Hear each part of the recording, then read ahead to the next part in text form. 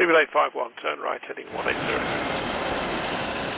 Order 14 Papa, turn right 245, report localizer established 27. There's another new order within the aviation industry as we do slowly approach the new year. This time the order is involving the 737 MAX 8200, one of, if not a variant in the 737 MAX widely, that has continued to fly under the radar and has undoubtedly though fitted a specific niche that many have labelled as just generally Ryanair. Although it is a niche variant, it still has had its successes with Ryanair, as expected with them going in big on orders for this type.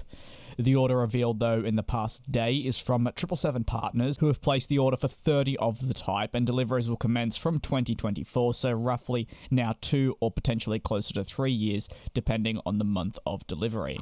When speaking in a press release, Josh Wander, who is currently the managing partner of none other than 777 partners, said, "We're confident that this aircraft will be the hallmark ultra-low-cost carrier and low-cost carrier asset, particularly in the sub-200 seat market, as travel demand returns.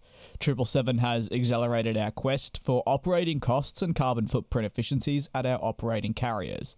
The 737-8 is compelling in these areas, and the 737-8200 is simply unrivaled." In addition, the 737 MAX will be a crucial aircraft for its 2 partner airlines moving forward, that being of Flair from Canada and Bonza in Australia, both similar in their own way, with many labelling Bonza, a new airline launching within Australia next year, as almost Australia's Flair, and hoping to take the market following the closure of Tiger Air Australia. This was due to the pandemic, which has left notably a gap in the market. The idea of the gap in the market that has been left by Tiger Air Australia has definitely been noted by that of Mr. Wander. As he further said, countries without an independent low-cost airline, which is not a beholden to a legacy parent group, are always towards the top of the travel cost index.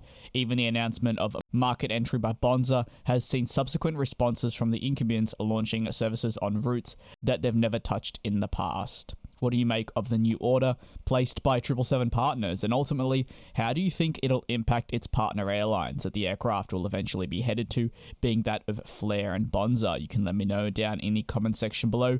Today's video is a little bit of a shorter one, but I do still hope you enjoyed it. Do take care and be safe, and I'll see you next time.